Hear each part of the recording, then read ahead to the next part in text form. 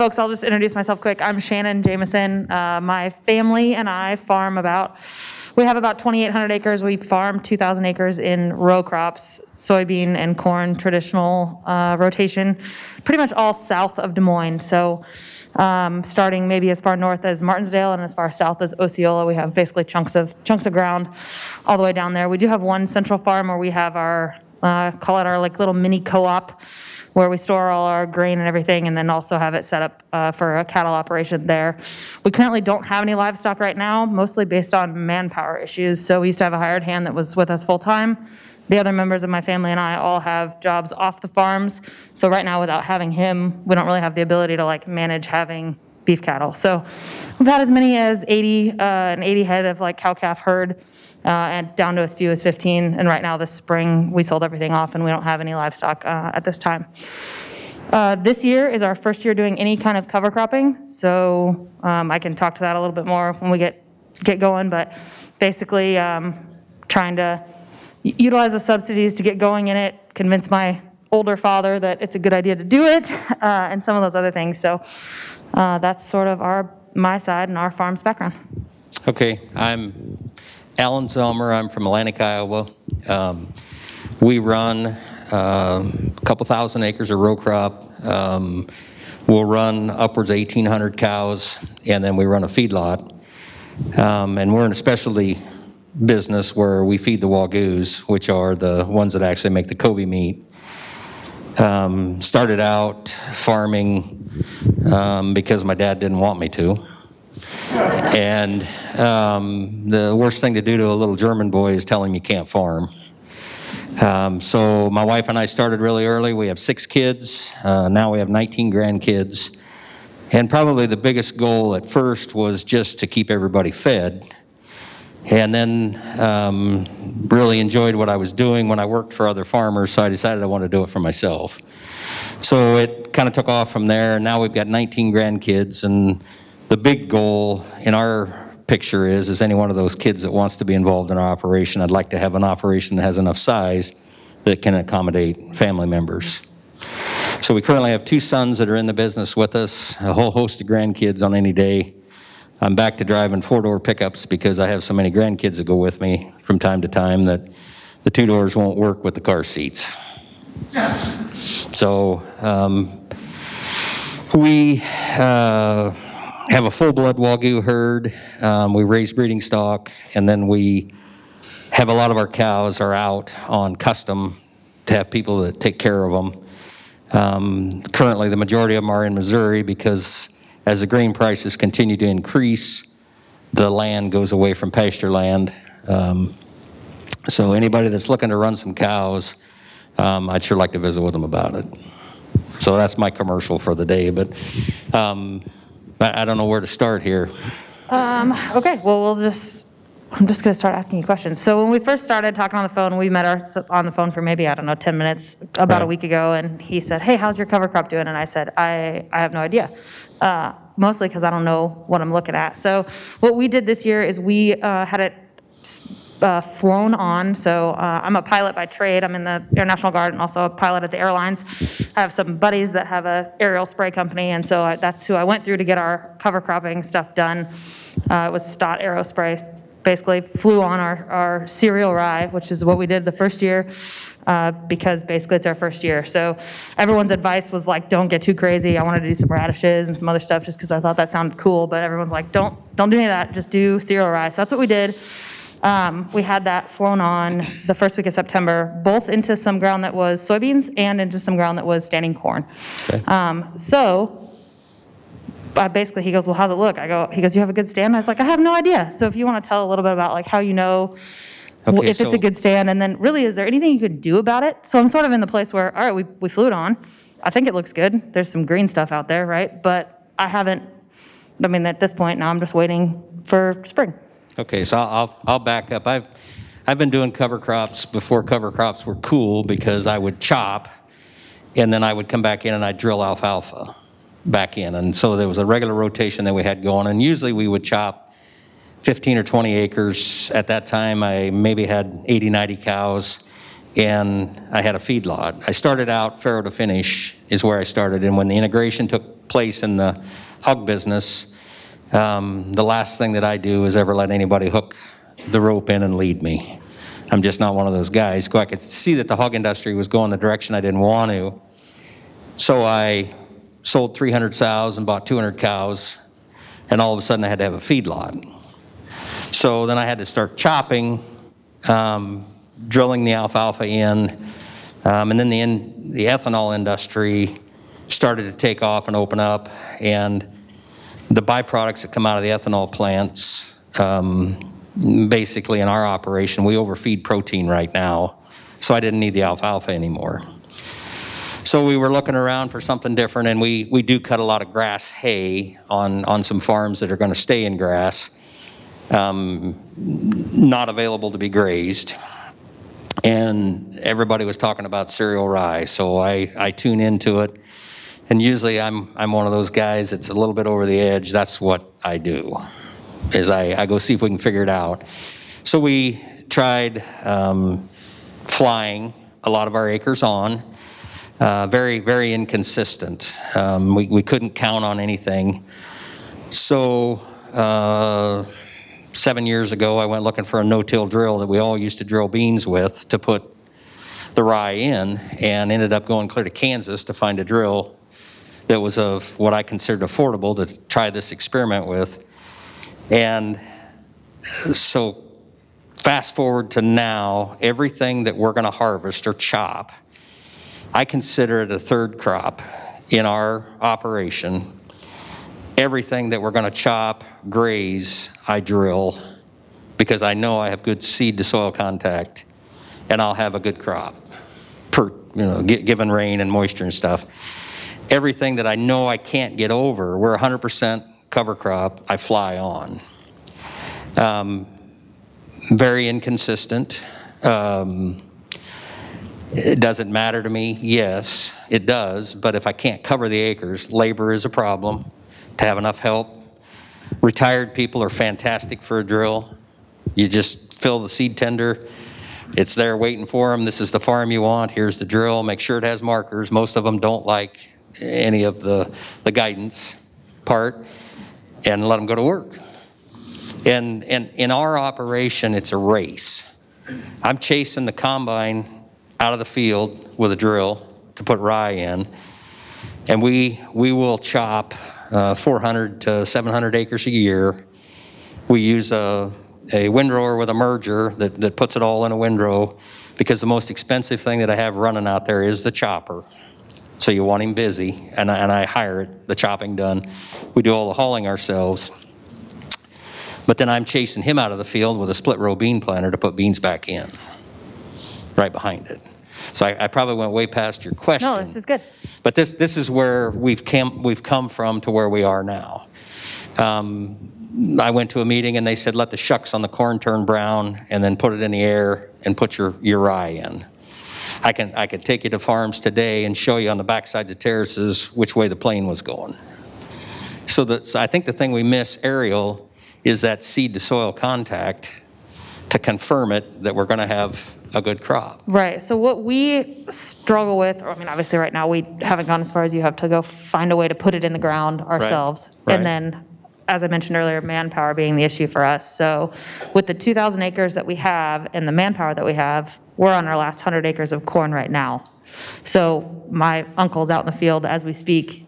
Driving, I probably should be there right now, but getting the last of the corn out of the field. So flying it on for us was the only option for manpower purposes. I think we probably have the tractors to get it done, and probably could chase around the combine just like you suggested. It's just a matter of having someone to operate it. Between operating we operate our own semis, so we don't hire that out, in our own, obviously, grain cart and combine, and then we store it all in our own, little grain bin operation. So for us, that was why we basically went right into aerial. Now, we probably could hire somebody to come drill it in. Right. But I'd have to see on the cost side of what that would cost as far as that's concerned. But I could see what you were saying in our land, because we had it flown onto one really flat field, but that was in corn, and so you could see that it didn't do quite as well with the corn standing as far as like it gaining traction right away. But after we went and picked it, it seemed to do quite a bit better. Right. Get a little bit more sun. And then the other field that we had it flown onto was fairly hilly. So we had about 250 acres of cover crop this year. 70 or 80 acres of it was super flat. And the whole remainder of it was what I would consider southern Iowa standard, if you will. The farm ground's not really flat down there. Right. So, and you could see there where on all of the like hilltops and everything else, it's got a really pretty good stand like you were talking about, where you could, kind of like a yard. And the side hills definitely were not nearly as populated as what was on the top for flying it on. So the cover crop to me, when I'm going to harvest it or graze it, we do about 100 pounds to the acre. If I'm putting the cover crop on with an airplane, I'll pull that back to basically a bushel to the acre, or 60 pounds. That's what we did. Okay. And then if I'm going to harvest it or graze it, I'll put nitrogen and sulfur on early spring to boost the tonnage is what I'm after. Cool. Give me another question. Another question. Otherwise, I'm just going to babble. No, I don't think you're babbling at all. I think so far what you're saying is awesome.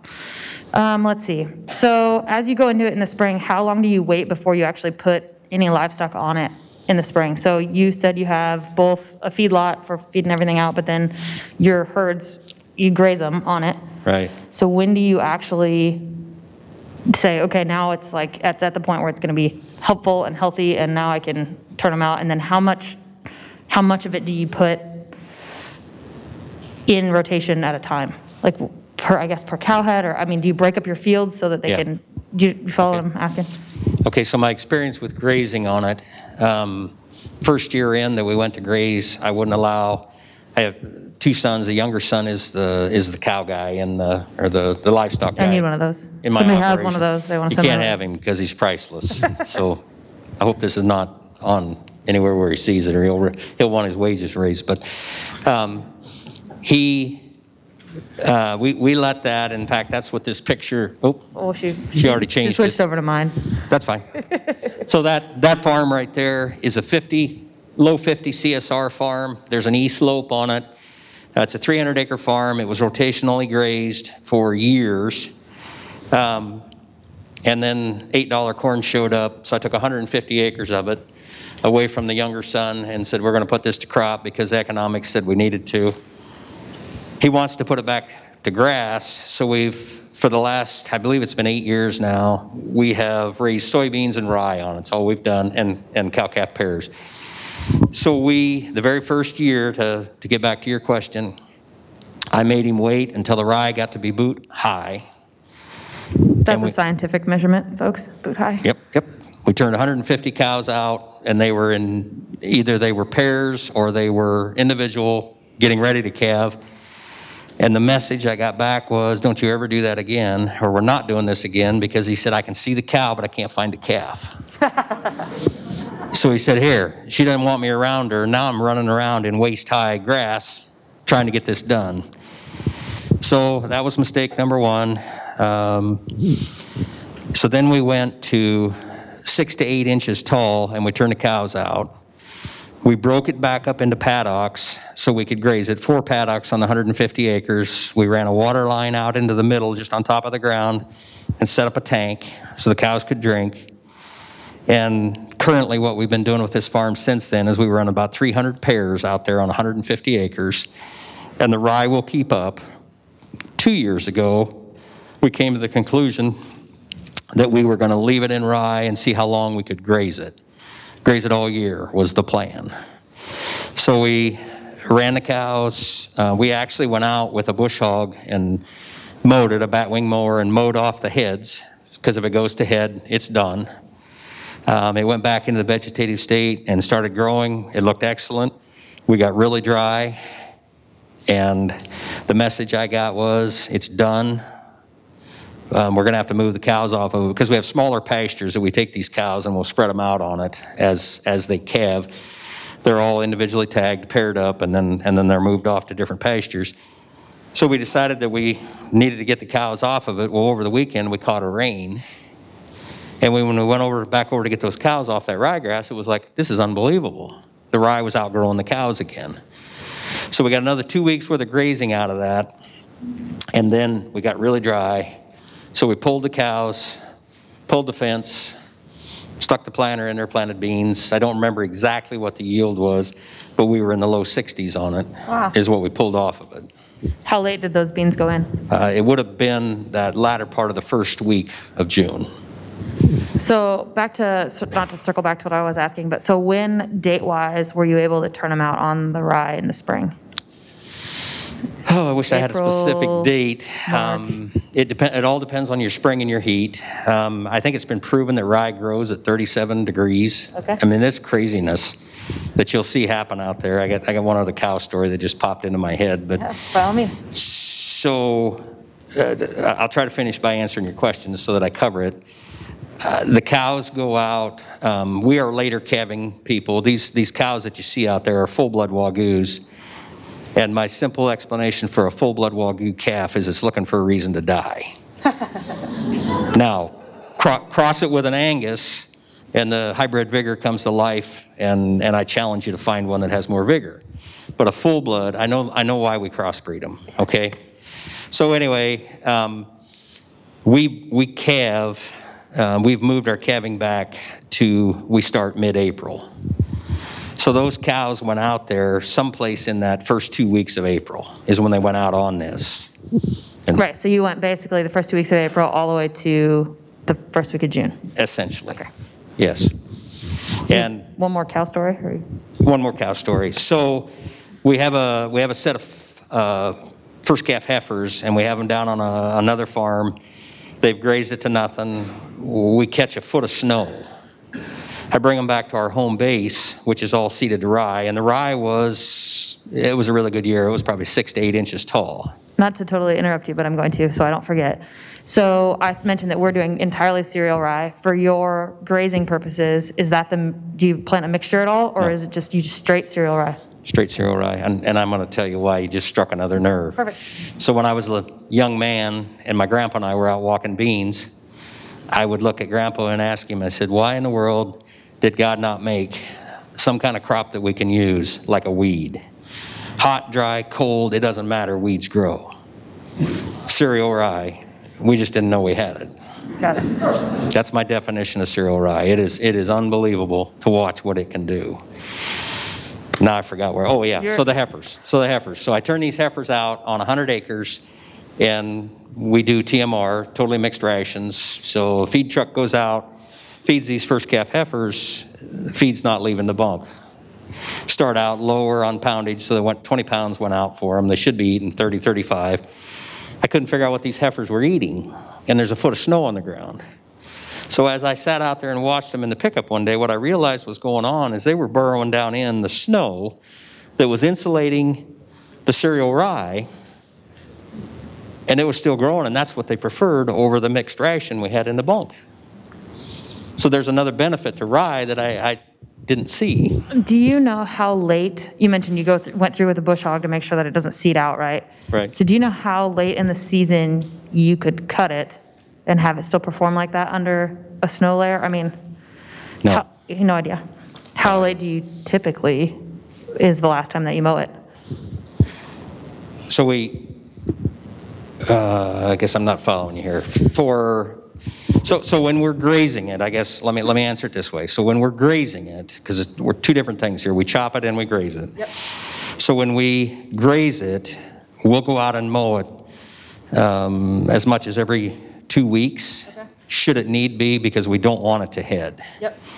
A lot of things that people don't realize about cereal rye is once it throws its head, it's done. You don't have to kill it. It's dead. Okay. What you'll kill are the tillers. So when we go out and chop, we're after tonnage, not quality. It'll be as tall as the hood on any tractor in a good year. Our average right now is 8.8 ton to the acre is what we chop off of it. And I think it's a rolling average of about 8 years of accumulation. And there were some mistakes made in there that definitely, if you don't want tonnage per acre, don't fertilize it. Okay. And if you want your rye to go flat, and this is my experience, go above 50 pounds per acre of actual nitrogen. That's when I had trouble with it starting to lodge on us. Okay. So I stay under that. And with the cost of fertilizer doing what it's done, obviously you don't want to waste anything. And now I just lost my train of thought. You were talking about chopping versus grazing, and I was talking about how late can you basically keep it. How late can you keep it short before you have to stop if you want it to live through the winter? Right now, I could take you to 100 acres. It absolutely doesn't look like there's any rye growing there, and it was up and it was grazed down to nothing. And I could send you a picture of it this spring. And it'll be up. We'll chop it. Okay. It's amazingly resilient. Awesome. Let's see. I have a couple other questions, but they more pertain to row cropping into it. So I'm trying to phrase it into a way that matters for livestock as well. So we have some of our acres, obviously, that we lease out to the neighbors and things like that for them to put their cattle on once we're done harvesting. So some corn acres that are adjacent to the neighbors that they use, they maintain the fences, we let them, graze it, they just pay pasture rent.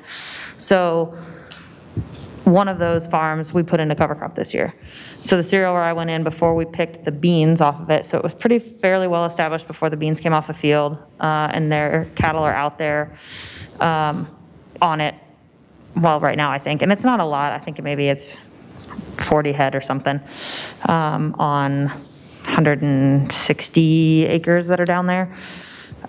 What considerations is there? So obviously these aren't my cattle, but they're, I'm pasture renting it to another guy. What considerations are there for the efficacy of my rye and going into spring as far as when to take them off of it? And then I guess the other question is if you were to go rent pasture ground that was, on something that had just been harvested, is there a different rate if you have a cover crop in there for them to be able to, muddle through in the winter, or do you just pay the same for what you would normally pay for something like that? I don't know. I've never been put in that position, but my first thing that pops into my head is it would be on a per head per day basis. If you offered me the acres, as long as I could cover my costs on it, I would drill the rye. Gotcha. The other thing about the cereal rye that you're put in, row crop side, number one, give it time to do its work. So you have to allow it to root down and develop a root mass. And number two, don't look for any super improvements in your soil or your yields for at least 4 years. That's what I've heard. Be patient. Be patient. And there is a change that happens, as it did on this farm that was up here on the screen. I've combined 83 bushel acre beans off of it. In fact, that's how I got a MacDon draper head, because the auger head wouldn't work. And I borrowed a draper head to go try it, and I was unbelievable. Number one, the draper head worked perfect. Number two, the yields were fantastic, and I'm thinking this is a win-win. This year in our dry area, we were terribly dry. That farm won the yield contest again, and it's one of my lower CSR farms. That sort of does bring me into a question, and something I've done a little bit of research on, but I can't really find anything definitive. So obviously with our rolling ground, we have a lot of ground that, the tops of the hills get dry and the bottoms of the hills are wet, and it ends up being kind of a wash. Dry years we do well on part of the field, wet years we do well on the other part of the field. Have you seen anything with the fields that you cover crop, basically retaining moisture where there wasn't any, using moisture where there's too much, that kind of stuff? I'm having a hard time finding any quantifiable papers that actually talk about that, but in your experience. So the existing farm, I'll keep going back to that as far as trying to quantify things. That existing farm has areas of sand in it. It's just a natural formation of sand. Running across it with a combine, you just basically raise the head. Why waste the time? Headed to the Dallas County Fair to watch some granddaughters show some sheep. Pulled out of the driveway in the morning, the corn was already white that we were driving by, protecting itself. Things were pretty quiet between I and my wife. I swung over and went up the gravel road, got nipped on a little bit because we were already pushed for time. I could see the sand spots out there from the road. Went to the fair, came back, had time, stopped the car. She knows me really well. She always brings a book. So I bailed over the fence and I took off walking out to those sand spots. And I could find them when I got out there, more so because I knew where they were. And of course it was evening now, so it had cooled off. So I could see the white definitive of the lack of moisture in the sand spots from the road, but when I walked out in there, I had a hard time finding them. And to this day, I don't raise up on those sand spots. There's beans there. Sure, because the cover crop has basically, I have to contribute it. Right. I have to contribute it. That's the only thing that you did differently. So the other thing that the rye does that I've really noticed about it, chopping or allowed to grow. I mean, I planted rye on that farm one day. I was nervous. I got the boys to get the cows off of it. I took off out into there, and I got down to the other end of the farm where the cows didn't want to graze because they're lazy. They want to be by the water. And up around the water tank, I'm 6 to 8 inches tall. I get out there, and it's taller than the hood on the tractor.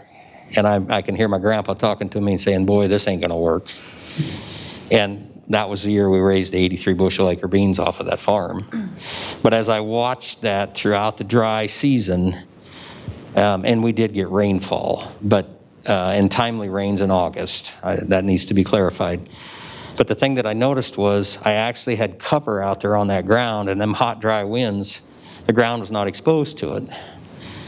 And if you look at the stems on that mature rye, they essentially are full of water. And I'm no scientist again, but my general idea, that year we were living, as we did this last year, on the dews that we were getting. And I think they were actually wicking the dews and holding it. If you look at that cereal rye in a mature status, it looks like straws. And if you reach down and break one of the straws off at the bottom, there's water in it. So I guess we have our own irrigation system, and I didn't even know it. Yeah, there you go. So back to you talking about putting the beans into the rye. You said once it heads out, it dies. So do you spray it at all when you put the soybeans in after, or you just let it die on its own? So we don't spray after we graze. We plant.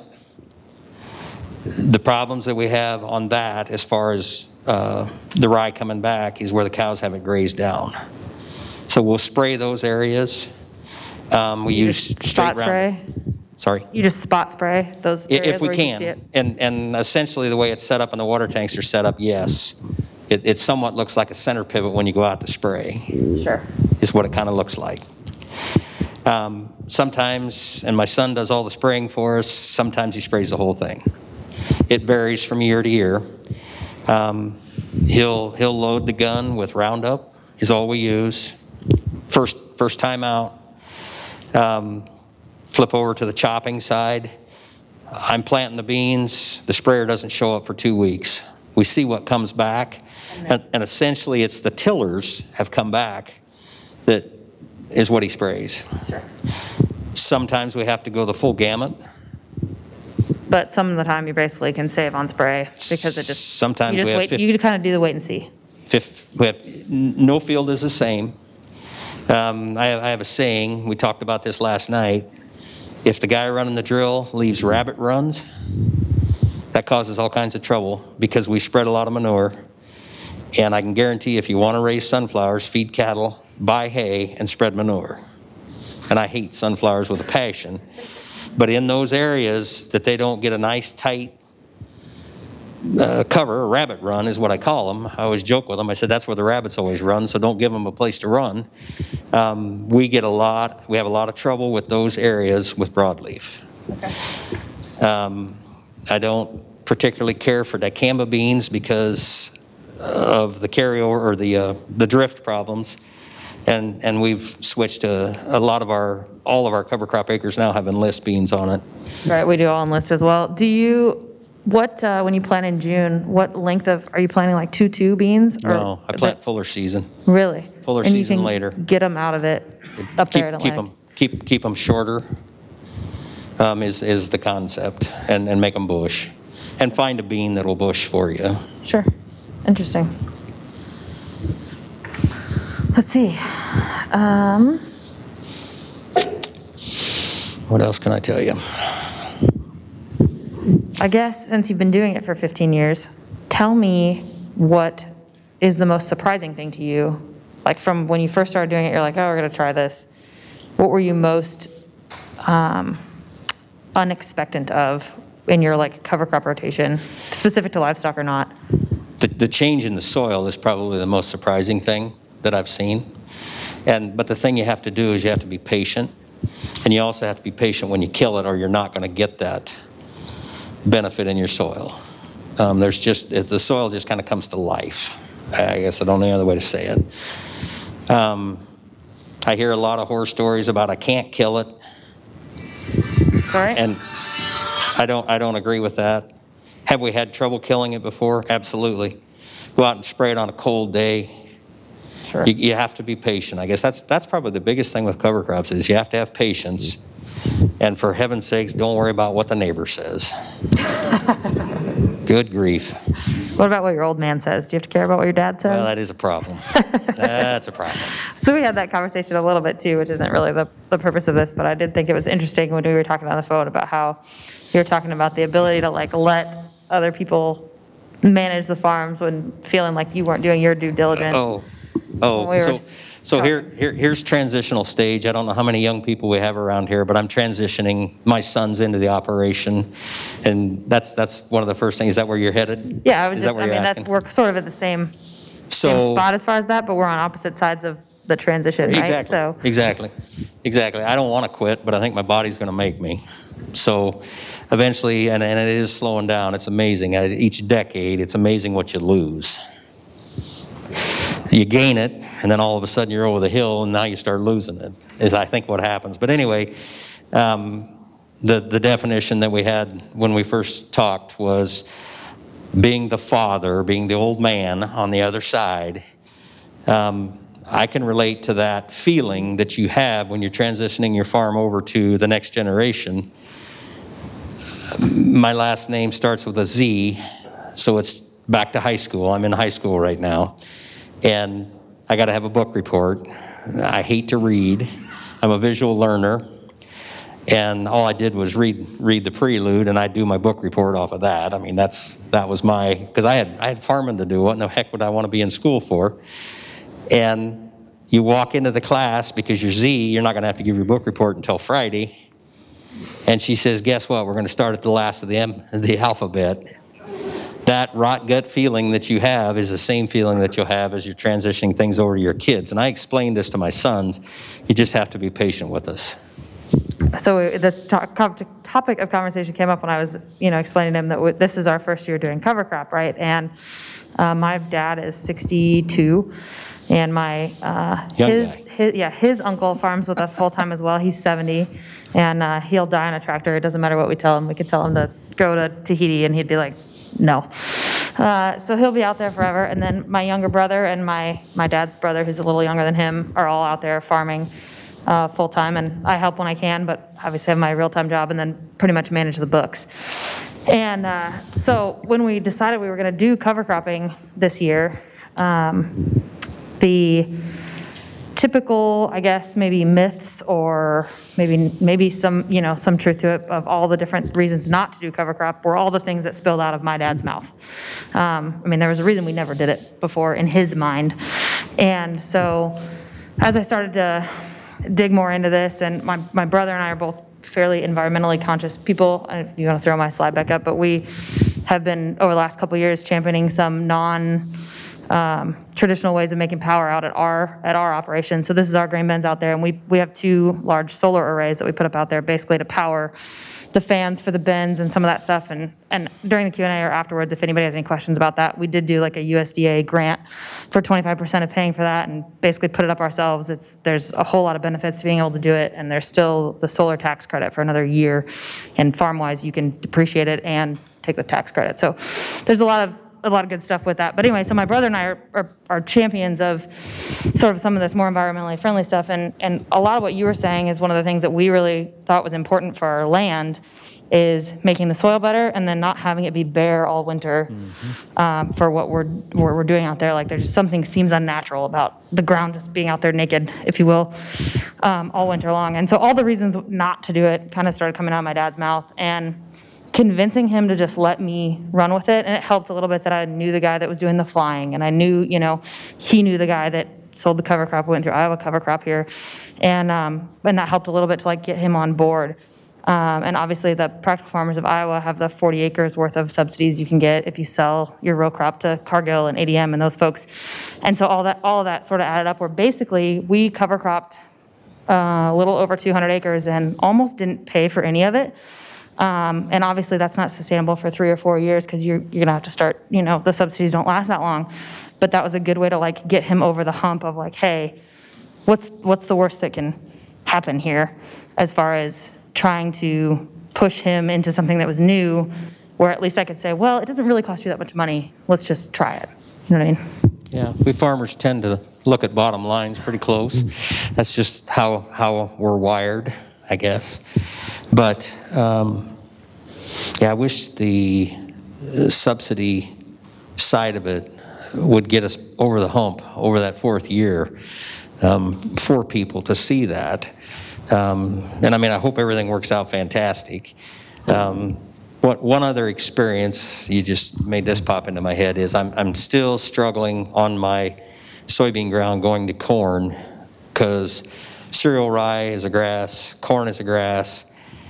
I have never been very successful at that.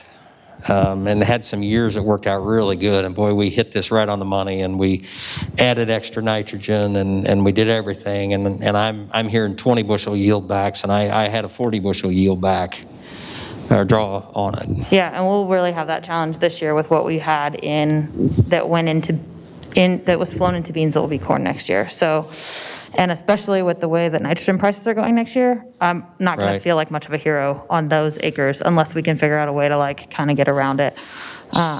So we'll see how it works out. We're obviously experimenting with some dry fertilizer stuff. We may actually put some anhydrous on this fall just to save some costs, and then maybe go back through in the spring. I don't know. It just depends on how prices fall and our standard like manpower issue on those acres. I am looking forward to what we flew onto the corn to see how the beans doing it, because by and large, people, when they're excited about it, they talk about like what you talk about, where cereal rye was in there, they planted in soybeans and had great yield, and it's just like, for some reason, it seems like something that shouldn't be the way that it works, but it is. And so I'm mostly just looking forward to see how it all shakes out. Two things popped into my head. One's a positive, one's a negative, but it turned positive. The negative did. So we've been 100% now. This is our 2nd year, 100% cover crop.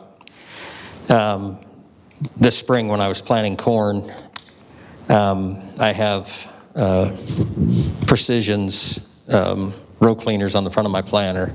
It's the only set of row cleaners I've ever left on my planter, because I can adjust them from the cab. And the size of planter that we run anymore, we can't keep our contours like we used to. It's just impossible. So you have to be very careful so that you don't get erosion, because if you're going up and down a hill, that's where the corn tends to wash out if you get that rain you don't want. But the thing that really alarmed me, and this was flown on with an airplane ground, the particular farm that I was on, I mean, we were so dry, and I was in excess of 2 3/4 of an inch in depth. And I got out and decided I was going to have to go deeper, because it was hot and dry. I mean, there just wasn't any other way around it. And when I got to digging in, half of the planter was in really good rye, and half of the planter was not. The rye had been terminated, but I had all kinds of moisture where I had the rye, and where I had just the bare bean stubble, even though covered with the material from last year's beans, I had to put the planter in. I went to 3 1/4 is what I went to find moisture. And that part amazed me. So I don't know how you put a value on that. Right. But I could tell you, if we got a 4-inch rain, there'd have been a ton of value on it, I felt, because emergence would have been a problem. Right. And then the other side of it is, here's a negative. So the same farm here, I keep beating this farm to death up here that those cows are grazing on. We needed to lime, because we use a lot of manure. It takes a lot of lime to keep our pHs balanced. I limed it. There was a fellow that was working for me that was actually dying of cancer, and he needed something to do just to clear his head. So I sent him out with a field cultivator to field cultivate the lime in, because lime doesn't move in the soil. I forgot to call the NRCS office and tell them what I was doing. So I was gifted with a $10,000 fine for field cultivating 150 acres of lime. And I tried to explain it. I don't want to get negative. I couldn't get myself away from it, so you just pay the fine and walk on. The very next year, after the cover crops had grown out there, I brought the local director out, and he had a young gal with him, an intern, and we got in my pickup, and I was combining beans out on it, and I said, I just want to show you something. And there is some E slopes on that farm. And I drove him all the way around the farm, and we were talking about all of it and the benefits and so forth, and I looked over at him when we stopped, and I says, do you realize what we just did? And he's like, no, I have no idea. So we just drove 150 acres, and I never once touched my brake to go through a finger ditch or a rill anywhere. I said, that's the real benefit. And the crazy thing was, so here I'll try to make this story funny. He calls me that fall, and they've got a simulator, which is very interesting. If you ever get a chance to watch this, it simulates a rain. And essentially what this thing was is it had a spray nozzle that goes above it, and they can set how many inches of rainfall, and they set buckets up underneath it in various spots as to how either the runoff water or the infiltration water. Okay, well, I didn't get to that meeting. I was busy. And I had a few comments from people who said, hey, you won. And I said, won what? Well, what they did is they come out and they cut a block of that dirt out. And then it was no-tilled, cover crop, conventional tilled, were there different scenarios. There was 4 different scenarios. And by the way, I told him, I said, yes, you can come out and get that little plot of dirt, but it costs $10,000. Yeah, right. So anyway, a year later, I got to see that same simulation because he called me again. He wanted to come and get a piece of dirt. We were having a meeting in Atlantic, from where I'm from. And the local producer said the same thing. Totally amazing to watch what that cover crop did as far as infiltration of the water. Sure. You darn near drink it. Right. It was that clean. So how do you measure that? Right. And unless you can get your father or the older generation that's not willing to accept some of these new practices, I don't know how else to help. But if that was so impressive to me, and I've seen it in real life, I just didn't realize what I was watching. Sure. I didn't realize how much infiltration we had. Right. Well, one other story, you get me on all these stories here. So we're going to chop. This is very first, maybe 1 year into it. We have a river bottom farm. It has a tendency to be a little unruly and be wet. And it's Sunday, we're headed to church, and I see my son hooking up the windrower, and back then we were using a swing tongue windrower. And it was time to get it chopped and get the beans planted because we didn't know anything about anything of what we were doing. And he went down there, and I said, what are you doing? He says, I'm headed down there to windrow that. And I said, well, I'll come pull you out after church. So you're going to be stuck? And about 4 o'clock in the afternoon, Sunday afternoons is when I go check a lot of cows in the different pastures. I think about him, I think, oh my gosh, because it's 2.5 miles back into this bottom where he's at. And I get down there, and he's got 100 acres plus cut. And I said, well, that's fantastic. I said, but how are we going to chop this? We can't get in there with the trucks. We started out with tractors and spreaders that we use that they'll haul 20 ton, but it's a 4-mile haul. We couldn't keep up with the chopper, so we started sending tandem trucks down. And eventually I saw the semi pull out of the driveway, and I thought, oh, Lord, we never did hook onto them. So there is a root mass underneath there, I guess is where I'm trying to get to this, that is unbelievable. Right, that was holding them up. Right, despite the moisture. And a lot of those wet areas, because this is back to your original question, a lot of those wet areas that we had, now we have tile, and we have problem areas. I would never say that we don't.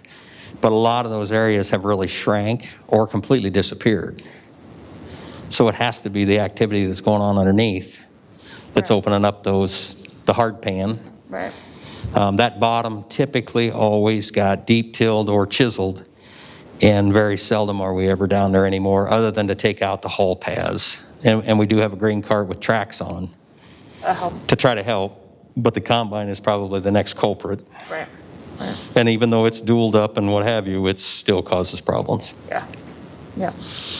But truly the repetitive back and forth, if we just do a surface tillage with a disc chisel, and Lord, all Friday when you drop it in the ground, you'll know if you're in the right spot or not. Yeah. But I don't see those long-lasting paths that we used to see. Sure. So I have to attribute it to organic matter and root mass. So. Well, do you have anything else for me? I think I'm pretty well spent on questions, and I'd rather let these guys, if they have questions for us, start, asking them just so that we're. You want me to quit telling stories? No, I think your stories are great. I just want to make sure that if these folks have stuff they want to ask about, they can get the information from you that you have available. You folks have questions for Shannon and Alan about cattle, cover crops, transition? Brenda's going to start. Alan, I'm curious, have you seen a difference with your herd health management calving into cover crops By versus far. just calving on a lot? It's like fresh ground. Yeah, like what if you're a cow-calf man, if you can move that around, it sure mitigates the bugs.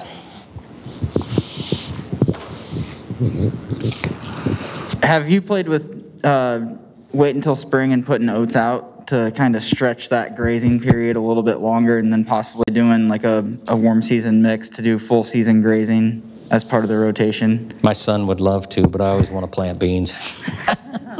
No, I have not. I have not. Testing. Any scour problems with the calves when they're on the cows when that rye is washy? No, not. We vaccinate for it on those Wagyus, but I would answer no. No, not anything that we hadn't seen already on pastures. Actually, it's less because we're taking them to new ground. We'll start those cows out on paddocks that typically we do all of our calving on.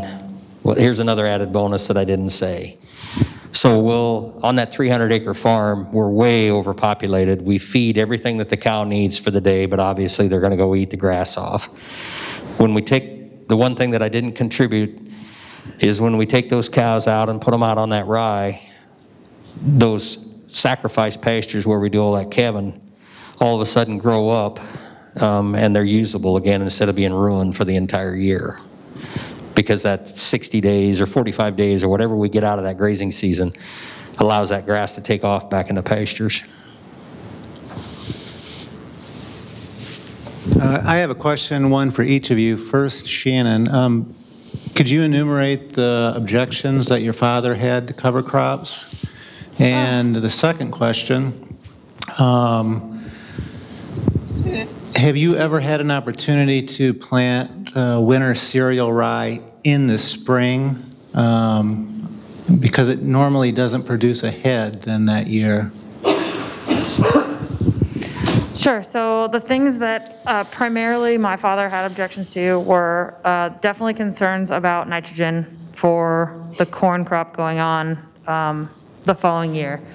And basically, I sort of got around that by saying, like, look, I think that if we are going to do it for 3 or 4 years, because that's really what it takes to see any benefit, which I'm aware of from doing research before we started down this train, then it doesn't do us any good to just do the acres that are in corn right now, because next year they're going to be in beans. So I sort of kind of was of the mentality, like, if we're going to do it, let's do it in both our two crop types and see what we're working with, right? Like learn, we're gonna have to learn either this year or next year, so might as well do it now, was sort of my counter argument to that. And then the other biggest thing was the money piece of it. So, and a little bit labor, which we got around by doing the aerial seeding.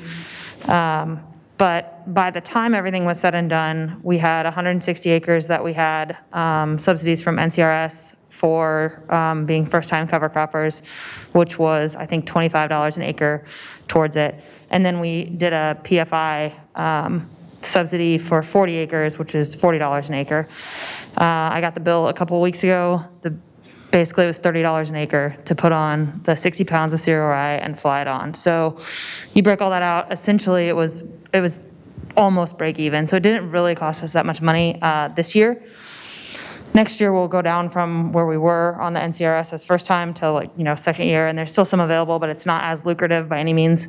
And so I'll have to probably rehab that fight. But hopefully, as we get into it, I'm mostly hoping that this year, as we get into spring, we'll see some advantages on our rolling ground, even right away with the moisture. So I'm hoping if we can see that and we can get into the field at the same time with slightly less instances of getting stuck and things like that, where we have this cover crop laying down, that will be enough to convince him, to do it the next year and the following year. So those were the two biggest concerns that he had, other than just like a general fear of the unknown, probably.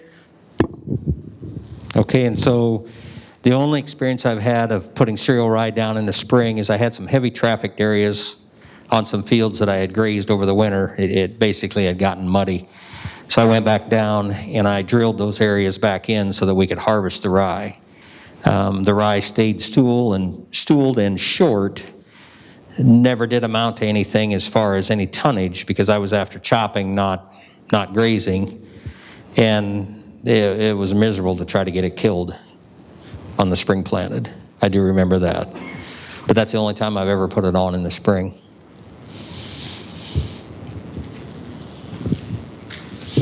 So you guys have talked about what the advantages of the cover crop is to the cattle. My question is, what do you think the advantage, what do the cows contribute to the ground? And then secondly, you were talking about the rent that the cowman's paying you. My question is, what are you paying the cowman? Nothing. And the contribution that the cows do is I don't have to scoop up the manure and haul it. Because in our sacrifice pastures that we have to go in and clean those pens. And I don't consider manure a chore. I consider manure an asset. So the cows spread it out versus having it all concentrated in one area if I bring them a TMR. The contribution of the manure to the ground over and above the P and K and the nitrogen, I can't explain that part. But I can see and I can tell on the farms where we spread manure, we use both open dry lots, and we've started building deep bedded barns. And the manure that comes out of the deep bedded barns, I can take a 50 CSR farm and make it yield right with my 80 CSR farms. And it's amazing how much nitrogen we get out of there. And I learned this at the last boot camp that we went to, and I'd never considered this. We try not to spread any manure until the ground gets below 50 degrees, so we save that nitrogen, which I had never given that any thought. But 3 years ago in our area, we had a terrible time retaining the nitrogen. And you could drive by field after field of my neighbors' crops, and they're good farmers. It's not that they did anything wrong. We just had a major amount of nitrogen that was lost. And the majority of the fields where we had spread manure on stayed as just as glossy green as could be, to the point that I was actually the talk at the coffee shop is, why are you still green and we're not? And the only thing I could contribute it to is A, cover crop, B, the manure that we put on. Because if the ground that we chop, we make sure that we spread manure right back on that, so we're giving the organic matter back. We soil test everything, and we do it in grid sampling too. Right. So we know without a doubt what we're trying to do. Now, sure, maintaining what comes out of the back of the manure spreader, I'll leave that up to somebody else, because they want to know how many tons per acre you put on, and we shoot for 11. That's as close as we can get it. Sure. Yeah, as far as the ground that we pasture rent out, it's all neighbors and all of that, so it's a pretty fair rate that we give to them. But I certainly don't discount having their cattle on our ground and having their manure, yep, naturally on the ground. By all means, they don't typically feed in our lots, so it ends up spreading out pretty naturally through its own being there. But I also do, we no-till everything, so sometimes, which is why we don't encourage them to feed in the field, because compaction can be an issue for us. So obviously, with them being out there, we recognize there's a benefit to our field, certainly by having them out there. But for us, it's a small income stream, and we have the land available. We're not using it, so if the guys want to pasture rent it, then that's what we have them do. But the rye should also help you as far as the compaction. Hopefully, yeah. Because it is amazing when we take the cows off this pasture how very little compaction problems there are, other than the trails that they want to make. If we could get them all to scatter out and walk 4 foot apart, I'd be tickled to COVID death. times? Right. Yeah, there you go. That'll do it. Did you have a question? So what about spring grazing and compaction? I was scared to death of it when I started. I don't have any problems. The one thing that I did do this year is our chop trails when we're hauling out with trucks. I went back to a disc chisel with straight shanks, and I don't have to bury it, but I go in and I break up those paths. I tried that this year. In a very dry year, I figured all I'd have was just dry strips, but the beans actually responded really well to that and came right up. So as far as the compaction problems, in the chopped fields, it's the drive paths where people repetitively drive with the trucks when they're hauling out. In the cow pasture scenario, it's where the girls want to walk in a straight line, but eventually what the beans will do is they'll canopy out over it. If the watering system that we have out in the middle, I'll actually go in and till that area up before we plant beans. I'll go out ahead of the planter. We have, in our operation, have focused on the corn side as far as precision, not the bean side. And that's kind of woke me up that we need to pay a little more attention to there, so we're going to make some changes on our bean planter as to how we're doing things. I'm going to change colors. I found a color that works a lot better if there is a compaction problem and does a lot nicer job when it lays. It closes a trench behind it, and then you pray for rain, because rain will cover up. Here I am being the philosopher again, but rain will cover up a lot of sins that happen out in the fields. Hey, Alan. A couple years ago, we talked about doing 60-inch wide corn down at your farm. Yes. And I just wondered if you ever pursued that. I didn't. I got shunned by my sons, not the dad.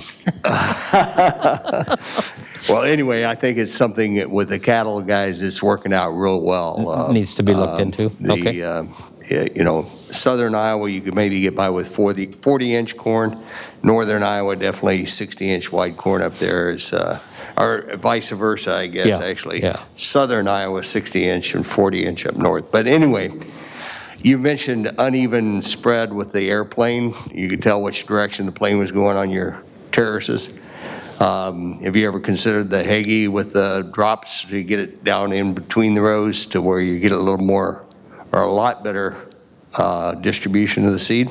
So here comes the old guy out. The majority of our ground is all contoured, tons and tons of point rows. We do a one pass on herbicide on our corn, and it's because I'm so particular about him not driving over corn. There's nothing makes me sicker than be running a combine down and all of a sudden 2 rows disappear, and I glance over at the yield monitor and you can pick it out.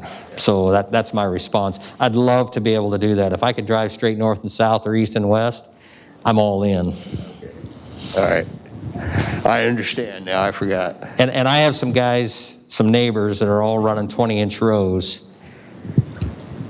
I had some neighbors that switched to 20-inch rows on all their crops. It makes total sense because you can use the same machine to plant corn or beans. We'll run 2 machines at the same time, so that kind of takes that out of our scenario. But I watch them, and I can't answer from the conservation side how this makes sense or doesn't. But it seems like the new generation farmer that I'm watching in our area wants to strike an AB line, and they plant north or south or east or west. I'm still an old contour guy. I want a contour, but I watch the 20-inch row guys spray their corn, and they'll spray at a 45-degree angle. The only problem with the majority of our farms is I've built terraces, and I know what's going to happen when I try to send my son down a 20-inch row with a sprayer. I have a question for you. I had to step out for a minute, so sorry if you already covered this, but from a weed management perspective, looking at it over time, are you seeing benefits from either the cover crops and or the grazing? I have one particular farm that the Roundup resistant water hemp was determined. I called the county agent and said, something's going on here because it's not working. It's gone. I only have one thing to contribute it to. Here's another thing that's cereal rye. Here's a negative to cereal rye. If you don't want your headlands or waterways killed, do not drill through them. I've seen it take out 10-year-old established brome grass headlands, and you come back the next year and it's like, what happened? And you swear it's the guy running the sprayer. But I've watched him for the last 9 years spray, so I know what kind of operator he is, and he doesn't kill them. So it had to be the cereal rye. It is an absolute weed choking machine. But you got to get the stand, and the other thing you have to do, okay, so you brought up another story. So I have a young guy that I'm preaching cover crops to, and he farms a good distance away from us.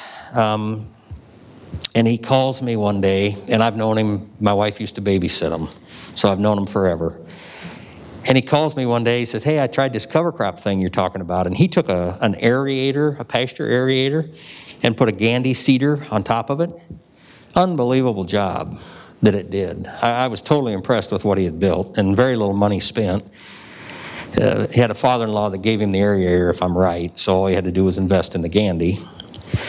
And he calls me, and it was a wet spring, and we were struggling to get our crops in. And he said, man, I got big trouble. What's that? And he said, well, I took your advice, and I planted 400 acres. I said, well, that's getting in with both feet. So you got that figured out. I said, so what's the problem? He says, well, I can't get my beans in. And I said, where are you at? Well, he's down in southern Iowa. He's two tiers up from the Missouri line. I said, okay. Well, it's wet. Yes. This is the exact conversation, or as close as I can do it verbatim. And I said, do your neighbors have their beans planted? Well, no. Well, how do their fields look? They're a mess. He said, they're just covered with weeds. And yours? Well, it's really a fantastic crop. I said, all right, so let's get in the pickup. So I got in the pickup with him, and we drive down there. I said, I'll buy all of it. Let's bale it. Well, how are we going to get this off? I said, a lot of butts, but we'll get this done. So we went down and attacked it with 3 balers and 3 windrowers and hauled it all off. And I believe he said his beans were 58 bushels to the acre, and the other neighbors that he was talking to around there were in the 40s or in the 50s. And I said, and did you ask them how their herbicide bill was in compared to yours? Well, no, he said, I really don't want to offend them. But I said, what did you do? And he said, I did just what you said. I did 1 round of Roundup to kill off the tillers, and they had to come back in for some broadleaf because they didn't get the canopy like they wanted. So it really is we consider our cereal rye our pre on those acres that we chop and harvest. So when you turn your cows loose in the spring, is there any worry about them getting too much green? No, there was when we first did it. Absolutely. Can you repeat what he said? Oh, yeah. His question was, so we bring the cows and we turn them out into this grass or this cereal rye for the first graze. Are we worried about them? I mean, we do the high mag thing. We do that, but I have never had any trouble with the rye. Stand back when they cough, I can tell you that. But otherwise, no, we have not had any trouble. And the maturer it gets, the more that you'll see them wanting to eat the tillers, which is the opposite thing you want them to do. You want them to eat the ones that are getting ready to head. But we had a huddle meeting on it, but nobody listened, so we just went out and mowed it. So no trouble at all with that. My next question's for Shannon. So I know that from the call we had, you're hoping to integrate livestock again in the future. So as you become more comfortable with cover cropping, what's your long-term vision for that? Do you just want to graze straight rye, experiment with mixes, chop and do rilage? What are you thinking? I think probably, so what we've done in the past is, much like your stuff, our row crops are row crop ground, and then we have pasture ground as well. Right now, most of that pasture ground is more or less being neglected due to our lack of manpower as far as like putting up hay and all this other stuff. So I think probably the next step for us as far as, well, obviously we're going to keep implementing the cover crop in the ground that we have it in, at least for the next 3 years, to like see how it goes. So we're talking about only really 10% of our ground. If I can see something significant from it in the next couple of years, I'll be able to do cover crop on more ground, as far as like convincing the conglomerate that is my family that it's a good idea to do it. But as far as speaking to the pasture ground for our livestock, I think probably the next step for us is actually doing some research and figuring out where the line is between what we have in hay ground that we can graze and what we would want to put into something like cereal rye. I also might be able to get them on board to make some of those acres grazing acres and then put them into beans, like what you're talking about. I think that's probably like a pretty good happy medium as far as not taking away a bunch of acres from row cropping and still being able to like integrate the livestock into that piece of it with the acres that we have. So I felt like I hadn't done my homework because I didn't bring anything to put up on the screen as far as numbers. So the numbers I can give you are what are fresh in my head. And I haven't put the 2021 crop in yet. It's been too nice outside. We got way too much work to do. This year, I don't have an explanation as to why, but typically our rolling average is 8.8 ton to the acre is what we chop. That's what we get in production. If I want to cut it in half, don't put any nitrogen on. And the reason we figured that out is we forgot one farm. So it didn't get covered, but that was blatantly obvious that we don't want to do that again. The harvest this year was 15.3 tons to the acre, and we don't know why. The drill was running a week earlier because I had a really aggressive retired guy that wanted to run it. And but I can also say that our corn yields and our bean yields were through the roof.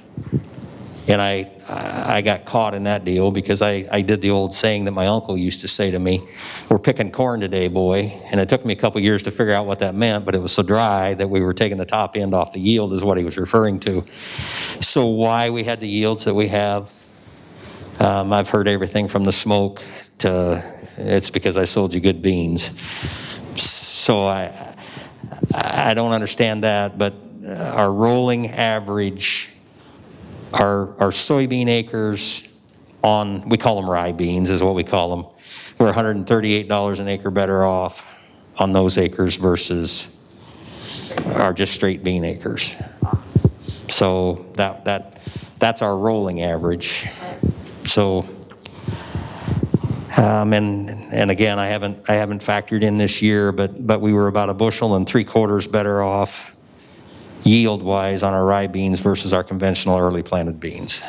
And that's totally contrary to what the industry's telling us. So I don't have an answer, but that's the facts, because it's all, everything we have goes through the precision yield monitor, and it also is run across the scale and weighed to verify. So.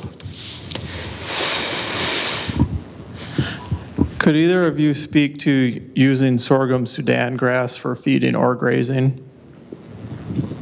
I can't.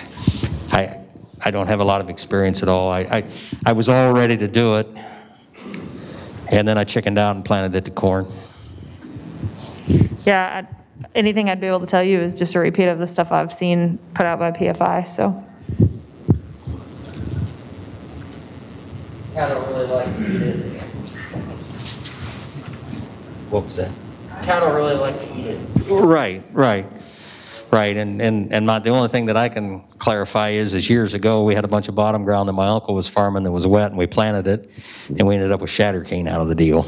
And they tell me they've taken that out of there, but we fought that for years before we got ahead of that deal. So,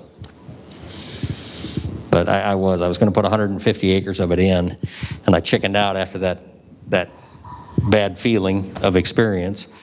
So I just put it to corn and told the boys we'd chop, and we ended up combining it, and it went in behind rye is what we did.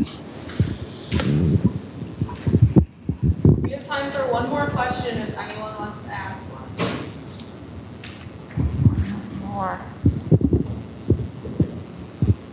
I have a question. Can you you summarize your methods for, saw that field out there? There we go. Can you summarize your methods as far as planting dates and what rotations you used for that nice stand of cereal rye you had out there? In your rye beans is what you call it? For the one with the pasture and the cows? Yeah. Okay, so typically the beans are harvested mid-October. The drill plants, I plant. We aim for 100 pounds to the acre, but typically we seem to always land in that 92 to 96 pounds per acre of cereal drilled. Those cows go out first to second week of April. Is about as close. There's not a real specific date. We just watch the rye, and once I feel comfortable that they're not going to tramp it to nothing, and I'm not sure that they could. The cows come off typically the last of May, 1st of June, because at that same time in our operation, hopefully we're done planting corn, and we're chopping, and I'm planting beans right behind it. So subject to that timeliness for me to be able to get back and plant that field.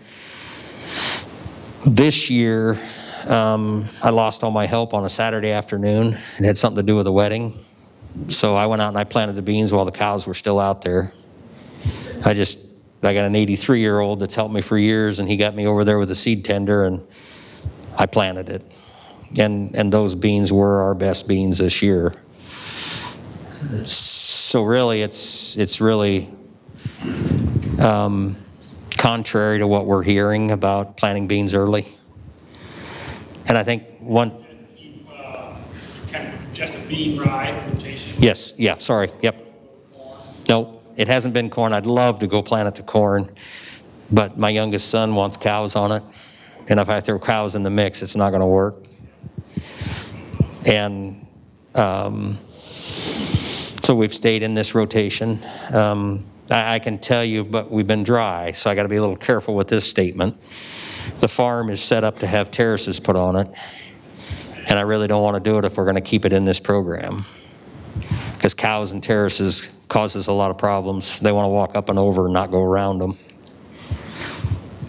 And the other thing is contour goes out the window on this farm. It's get it in as fast as we can.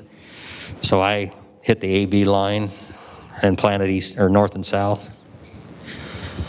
But as of yet, have had no reason to change that, and I have to contribute that. If you went out into that field today, which is now planted to rye and it's starting to turn green, the root mass and the root balls that are underneath there are all there and very visible, just like a no-till field when you go in to plant corn into a cornfield, soybeans into a cornfield. It's all there.